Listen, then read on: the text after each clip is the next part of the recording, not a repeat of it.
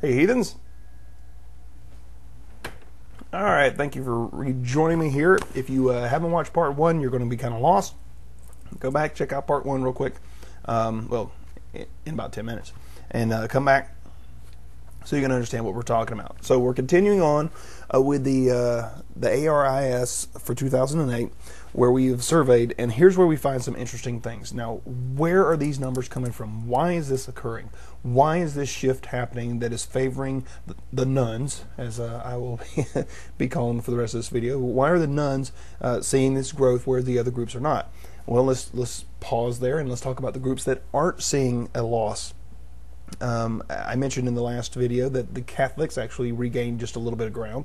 The other group that is holding okay right now is the Baptist section of Christians. When you look at it from there, they're holding their own. However, we need to look at the overall age demographic. When you separate it by there, you see a very interesting picture. Okay, so check this out. U.S. national population breaks down, when broken down this way, 18 to 29 years old, 22% of the population fits that category. 30 to 49 years old, 38% of the population fits that category. 28 fits the 50 to 69 years old, and only 12% is in the 70 plus. Now, if you're going to talk statistics, you would expect to see your balance to be in the same range. Regardless of what percentage of the total population you make up, you should see the same basic lineup in your group if you're going to maintain your current position. And as I said, the Catholics are doing just that. But we can't say the same thing about the Baptists.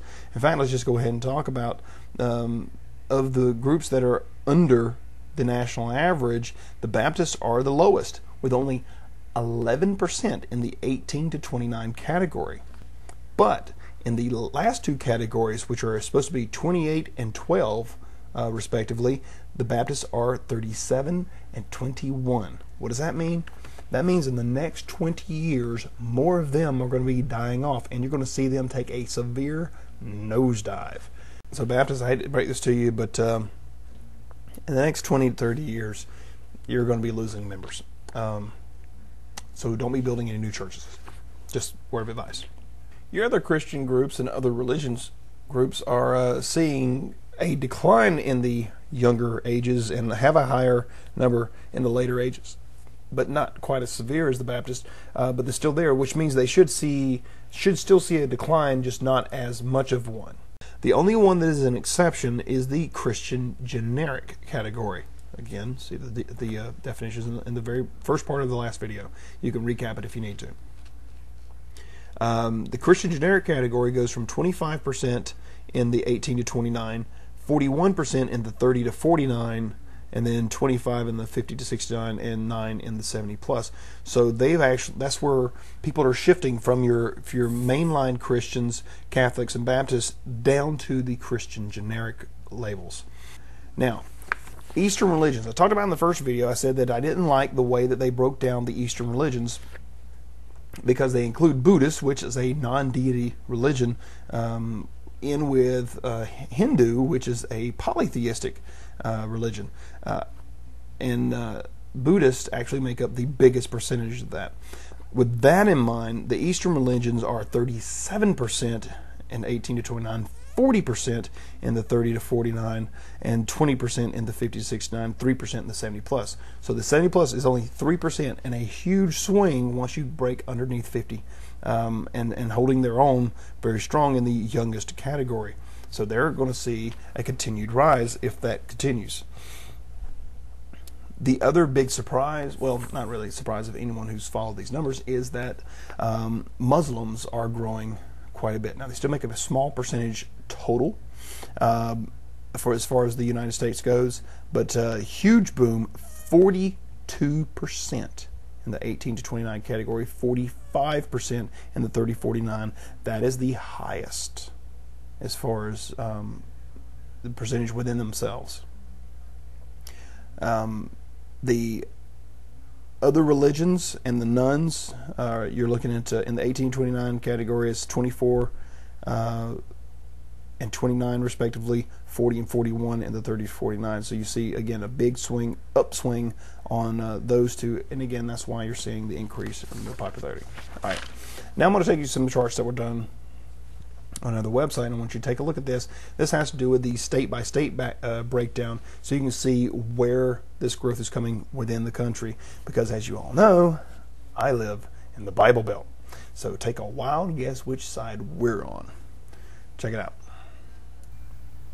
Okay, so here you see the Catholics in the yellowy-orange color there. That's the Bible Belt. So check it out and see where your growth is. A lot of Catholic growth there. Your other areas are dropping down. These are your other Christians, and you can see how bad their drops have been, as well as the other religions. Just a small growth in each of those. Now here's your change in the no religion category, with Vermont and New Hampshire being your top two in that category. Lowly little Georgia over here at just a 4% growth between 1990 and 2008. Yeah, tell me about it. Here's a little bit different way that they do the look, where they do a comparison between 1990 and 2008, and you can watch the color shift. So you can see the green. Now your green, that's your northeast. The blue is your Midwest. The red is your west, and then of course the yellow-orange is your Bible Belt category. So what you're looking at here is the no religion section, and you can notice where all the red is. But when we switch over to 2008, some green creeps into there. So all of a sudden the Northeast is jumping in there, whereas Washington was a big time player before. They've dropped down some compared to the other two, but they're still up there. When we go to the Catholics, you can see all the green that's in there. And when you look at the top 4 states and you switch to the other, they're right there, with just the one dropping into the number 5 spot. Okay, so Connecticut sneaking its way back into the top 4, and this one. When you go to other Christians, there's your Bible Belt. Yeah, look at that. And not really expecting very much difference there now, are you? When you go from the 1990 to 2008, it's still the Bible Belt, and you see the high 80s as we come on down. Georgia at 86% back in 90. When we come to 2008, Georgia has actually dropped down into 76%. So I guess that's a positive thing. Okay, I know I got a lot longer-winded than I wanted to be. I thought this would be actually a short video turned into a 2-part, 20-minute deal. Apologies for that. I hope you found it interesting. I could go through statistics and stuff like this all day long. I enjoy them. But just in summary, looks like the nuns are steadily on the rise. But don't take my word for it. Think for yourself.